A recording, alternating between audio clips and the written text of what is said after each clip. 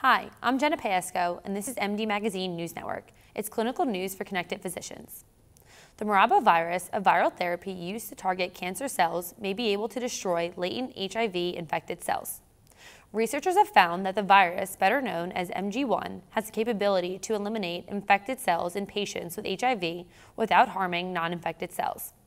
The viral therapy has been previously used to attack vulnerable cancer cells with detective interferon signaling. If MG1 continues to show success against latent HIV in further clinical trials, researchers indicated it may serve as a final step in the treatment of HIV/AIDS. Caffeine may be both an indicator and prophylaxis for Parkinson's disease.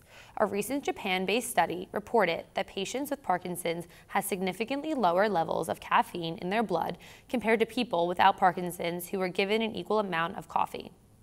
The differences in caffeine and caffeine metabolite were perfectly distinguishable between the two patient groups, confirming the test could serve as an early diagnosis for Parkinson's. An accompanying essay to the study suggested that there's enough evidence to explore caffeine as a preventative measure against Parkinson's disease.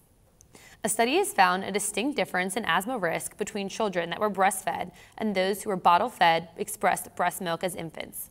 According to Canadian researchers, formula feeding is associated with twice the odds of a child developing asthma than breastfeeding.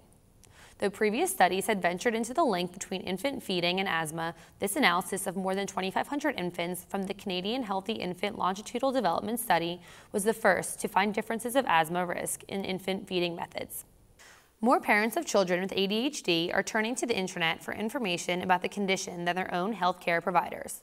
In a survey of families from 2 private pediatric practices, 70% of parents reported they sought information on ADHD medication, treatment, and implications from online sources. Another 56% of parents reported seeking information from healthcare providers. 43% obtained information from their child's school and 13% from their pharmacy. Researchers emphasize the physician-patient communication line is integral to addressing conditions such as ADHD. For these stories and more, visit us at mdmag.com. I'm Jenna Paesco for MDNN. Thank you for watching.